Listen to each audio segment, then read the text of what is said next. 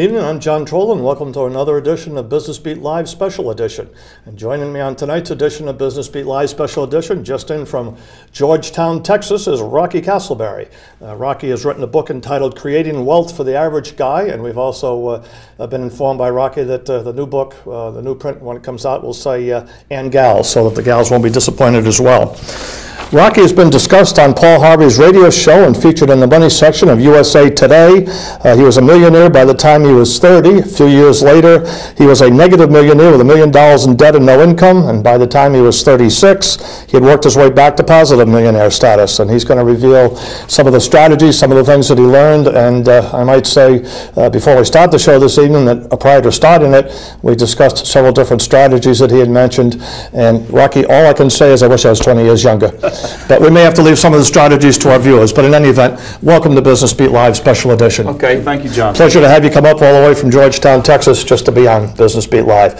So, creating wealth for the average guy. So many books that come out there are made for this millionaire, that millionaire, the people that got a gazillion dollars in wealth. And you're basically talking about the average guy. That's right, John. What I did is I own several businesses, and there's a lot of things you can do with money, and money behaves the same way whether you're talking about $1 million or you're talking about $100. And what I did is I took a lot of my business concepts that I've learned through the hard knocks over the years, and I brought them down to a personal level so that each person can apply these to their own life, and whether you're starting a business or not, you can still use your own money to create wealth. Okay, so tell me what one of the first things is that you talk about in the book. What is how do we start this road to wealth for the average guy? Well, my first chapter is called Get Over Yourself. And I know that sounds a little bit funny, but you know, as we go through life, we base all of our decisions based on our past experiences or past failures. But Bill Gates said that success is the worst teacher. And you would think that sounds funny coming from Bill Gates, but what that means is if you are successful at one thing and you keep relying on that one thing, times change, things change around you, and what's going to happen is you're going to eventually become a failure, because as times change, you have to innovate and you have to move forward. Well, of course, that's true of so many businesses, basically, particularly in the technology field, whatever, say the iPhone or something like that. Well, that may be a great product for Apple now, but they've got to have something else on the drawing board to come in at a point in time. But you start off talking about basically what was the comment you made a moment ago? And I've lost my train of thought here, but you're talking about success and learning from success, but don't most of us, or many of us, learn from failure as well? That's exactly right. You know, when we go to school, and this is kind of backwards, you know, if you make a poor grade on a test or on a project, you're chastised. But see, as I go through life, I've learned more from my failures. For example, when I lost all my money, I learned more from that one experience than you could ever learn from getting an MBA or getting a degree in finance. Well, and of course, we know why you learn so much from it.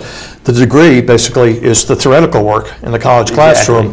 What happened to you basically was right out there in the business field, and you saw it firsthand. Exactly. I got hammered. And let me give you a little story when I was growing up. I grew up on a Texas ranch, you know, working cattle, riding horses, and all that. Geez, I guess you must have. It was Georgetown, Texas. Can I find Georgetown, Texas on the map, or do I have to do a Google search to find it? You'd probably have to do 2 Google searches to get it. But anyway, as we drive around the pickup, me and my brother would start getting a fight. And what would happen is my dad would reach over and he'd thump us in the head. And, you know, if we got the message the first time, we'd get fussy, but you know how kids are. Usually we had to get thumped in the head 2 or 3 times before we finally got the message.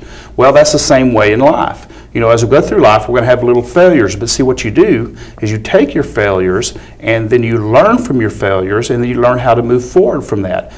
And if you don't, then you're just going to keep making the same mistake every time. Well, let me pose this question to you, Rocky. You talk about learning from your failures, particularly we're talking about principally people in business, although of course it could be in your personal life as well, but let's stick to the business angle of it.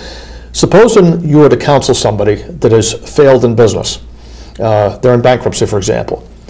Would you suggest perhaps that they do something? I mean, should they do something on the computer? I mean, using a word program, that should they write down some things? I mean, when you talk about learning from it, should they have maybe some sort of like an analysis of this happened to me, and this is maybe some corrective steps I might take, or this happened to me, or whatever? Or should it just simply be a mind process? Well, you know, most of what I do is a mind process. But I still do take notes, and in my business I do have a lot of notes, and we create manuals. And what you need to do, and here's what I do in business, and you can do in your personal life. I have 3 things that I do. First, I innovate. And what innovate is, that's the ideas I come up with to apply to my business. For example, if we're going to do a new product, we say, okay, let's innovate, let's create the product. Okay, the next thing I do, I implement. And what that means is I take my idea and I actually put it to paper and put it to work and start working that through my business.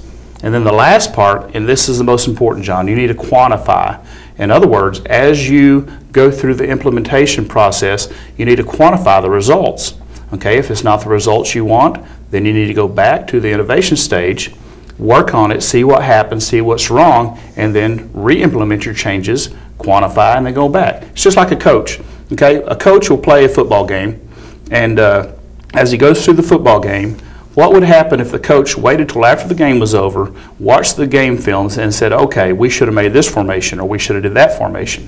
What would happen? He'd lose the game. Well, in our business or in our personal life and our personal investments, we need to quantify as we go through. We need to change our formation, much like a coach would. What's funny is just last week I was talking to my cousin, and he made the comment, and we were talking about the book. He said, you know what? When you make an investment, the die is cast, and you just have to play it out, and whatever happens, happens. I said, you know what? You could not be more wrong. Because like, for instance, let's say you're investing in the stock market. Well, maybe a condition will change with what you invest in, and maybe you need to take that, innovate, implement, and move to a different stock or a different investment. Well, of course, it's interesting, too, that you make the analogy to a coach, particularly a football coach, because it's well documented that you Texans know a lot about football. The high school football teams that are so great down there, the college teams, of course, you got the Dallas Cowboys, that sort of thing. So that's you certainly have. It's a great analogy. Well, you know what's funny is I've always heard, and I don't know if this is true, that one of our high school games in Texas is larger than a college game here on the Northeast Coast.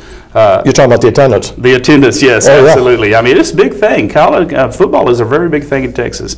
And speaking of football, Tom Landry. Have you heard of Tom Landry? Well, have I ever? Anybody that knows football and has followed football remembers Tom Landry. One of the greatest coaches ever. But what happened to Tom Landry? You know how he kind of lost his position and eventually left the business. And do you know why? I don't. Okay. In the 70s and early 80s, he came up with the most innovative formations and innovative ideas within the football realm. And what happened is, just like Bill Gates said, he relied on his past experience and his past ideas. Well, as the football game evolves and people start to figure out his formations and how to defend that, then his ideas become less effective. And so what he should have done is came up with more innovative ideas, more formations, and move forward, but he didn't. And eventually he started losing games, and I think if you'll remember, he was in a very bad slump, in a very big losing streak whenever he decided to get out of the business. Because I have to point out too, basically, Rocky, when you talk about one of the greats up there in football, don't forget Vince Lombardi. That's right. He wrote a couple of great books, but he was one of the great coaches too, so I guess they both kind of ranked right there at the top. So you related a story to me earlier about, and this is maybe a little bit off this subject here, but you talked about, and then when we talked over the telephone here a week or so ago, when you were down in Texas, about a project that you had your younger daughter, or your daughter do, basically. Yes. I think that would be of great interest to our viewers. Would you relate that to us? Sure, absolutely.